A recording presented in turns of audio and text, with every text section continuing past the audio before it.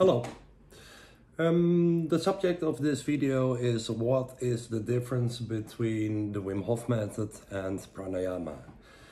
And I've been triggered to make this video because, I know we have to focus on the positive, and most comments on my videos are extremely positive.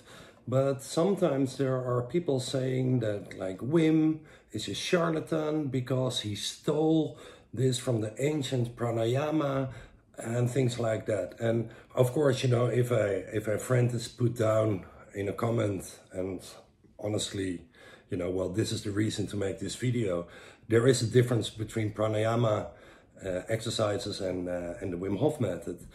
But I also find it a bit,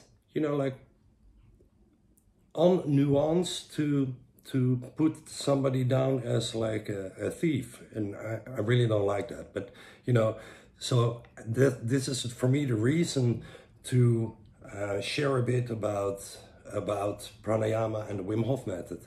First of all, Wim has been in India and he speaks Sanskrit, and the guy is absolutely trained when it comes to the old yoga exercises. Basically, he's 60 years old, he can still do a split. Which he often likes to show as well. But of course, Pranayama is a very, very big, pool of different breathing techniques.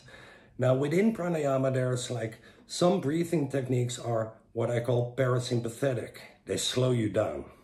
Yeah, they give you more space, more calmness, and more, like a meditative state. For example, the alternate nostril breath, nose in, nose out. I have a video about that also on my channel. But what I would like to focus on are two pranayama techniques. One is called Kapalabhati. Often when you do hot yoga, at the end you do Kapalabhati, which is focusing on the breath out, snapping your belly in. And the other one is breath of fire, which is focusing on equal breath in, breath out, focusing on your solar plexus. Now, although I'm pretty sure that Wim is inspired by a lot of things, the difference between these pranayama techniques and Wim Hof method breathing is there's a very big difference, I would say, which is, first of all, with Kapalabhati, the focus is on the breath out and the breath in goes automatically. While with Wim Hof breathing, the focus is on the breath in. Let it go. And the breath out, there's no protocol. So that's a clear difference. But also, I would like to go a little bit deeper into the subject here. If you look at your breath, basically, there's a zero line. And if you breathe in deep, you go up, while if you breathe out, you go below that zero line and then all the way out. Now, for example, just notice when you are in bed and you're almost falling asleep and you still can think and analyze your breath, you will notice that it's on the lower end of this 0 point. So breathe in.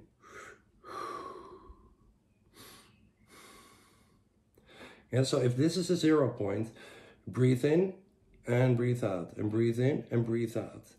Now, when you look at that graph and there's a 0 point here, if you would look at Kapalabhati, it would start at the 0 point, breathe out forcefully, breathe in automatically, breathe out forcefully, breathe in automatically, like that.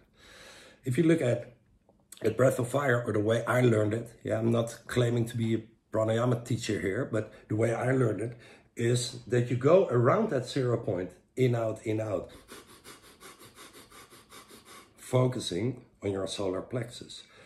Now, if you look at the Wim Hof breathing, so just to summarize, Kapalabhati, breathe out, back in, breathe out, back in, breath of fire, in, out, along that 0 point. So it's a bit superficial breathing, but you speed it up. Wim Hof breath, the Wim Hof breathing consists of 3 parts. Right? I'm sure you know this, but breathing in deeper, then breathing out, holding, and then phase 3 is recovery breath, breathe in and hold for 15 counts.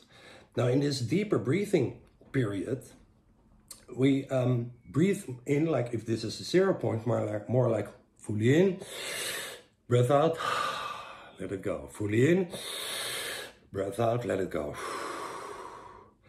So in summary, these two pranayama techniques are focused on one on breathing out and the other one on superficial in, out, in, out. Wim Hof breath focuses on the breath in and then letting it go. So there's a clear difference between these pranayama techniques and the Wim Hof method. Well, I just wanted to talk a bit about how I understand this, all right?